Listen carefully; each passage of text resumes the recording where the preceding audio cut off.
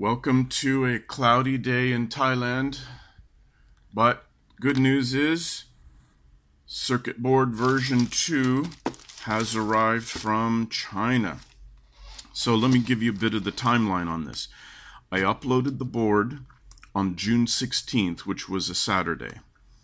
They gave me a notice that they were closed due to the Dragon Boat Festival, which is great. I'm all for employee morale. Their internal tracking system said it entered actual production on June 19th, which was a Tuesday.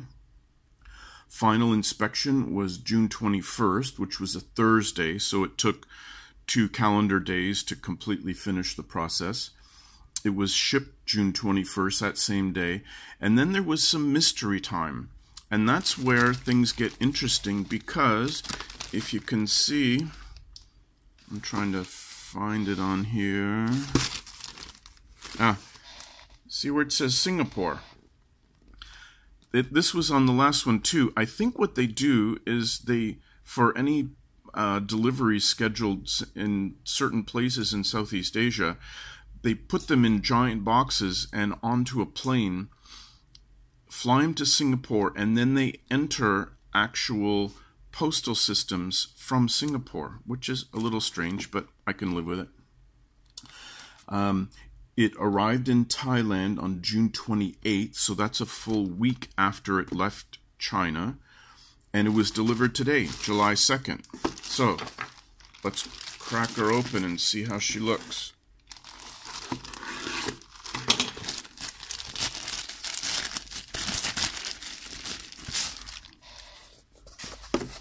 Nice cardboard box. Oh, what the heck is this? I didn't get that last time. Sorry about the framing. What is this thing? Oh. I get it. It's a pen inside a fiber, kind of a paper fiber pen holder thing. So that's cool. It's a gift pen, a little eco-friendly, and it has kind of a funky tip on the end of it. Or this little tip holder. Yeah.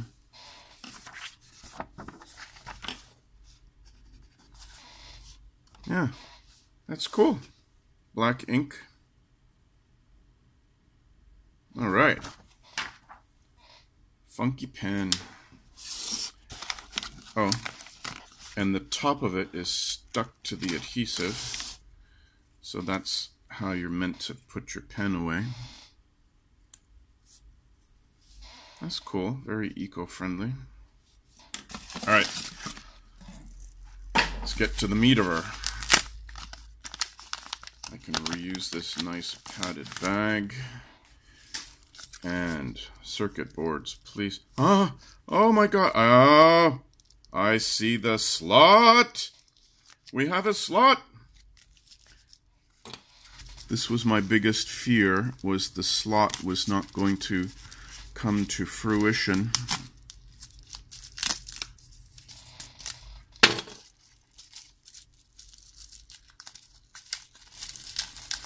And the not so eco-friendly plastic packaging. 5 boards, 1, 2, 3, 4, 5.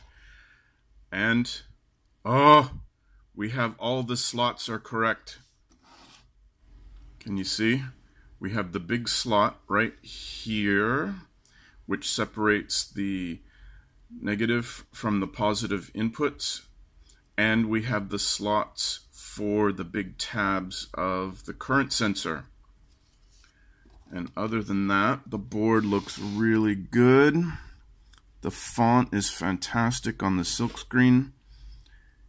Everything looks good. The new USB package.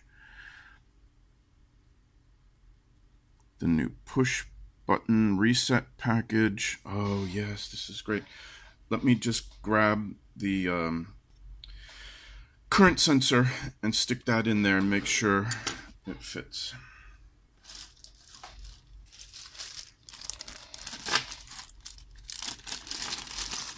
Come on, Daddy needs a new circuit board. Come on, come on, come on, come on, come on. Oh, yes.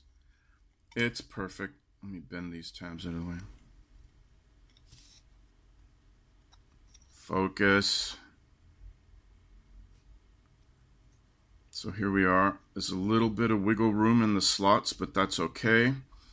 We can certainly bridge those gaps with solder. Just a little bit of nice wiggle room. And that slot there. Oh, I'm so happy. Focus, you feck. All right. We're in. So, let me get to soldering, and we'll see how she turns out. Okay, taking things gently, one step at a time. I've got the 12-volt power supply in place. I haven't soldered in the connector because it's just a little too close to the CANBus chip, and I'm going to put that in later. So if we power up our 12 volts, we see our 12-volt LED, which is lovely. Then I get to put the jumper onto this header right here, which delivers 12 volts to the 5-volt regulator. And we have our 5-volt LED. It's now lit up. And if I check our voltage test point, we are 5.02 volts DC. Awesome. Okay, I've got the parts of the USB soldered in. The USB chip itself is insane. I used my hot air blower on it. I have no idea if it's soldered properly. It doesn't move, so that probably means it's soldered in by at least one pin. But we're going to connect up at least the power supply part. I'm plugging into my little power pack here. And that is on, but I have to put the little jumper on to say I'm supplying the board with 5 volts from the power pack. Okay, let's turn this on. And we have the 5-volt LED is lit up, but not the 12-volt, exactly as we would expect. And the CANBus lights are lit up. The receive light is about twice as bright as the transmit light, which is the same thing that happened on the board before. But we have no lights on the USB transmit and receive. I don't know if that's a good or a bad thing yet, but let's keep putting in the chips. And construction is complete. It's plugged into the 12-volt supply. Our LEDs are lit up nicely, and according to my temperature sensor, let's get that over here, nothing is hot, everything is pretty much room temperature. That's the CPU, 27, that's the power regulator, 26, that's the USB chip. Now I haven't flashed any software, so it's just sitting there doing nothing, but at least I'm not overheating and none of the magic smoke is getting out. So let me try plugging it into the USB.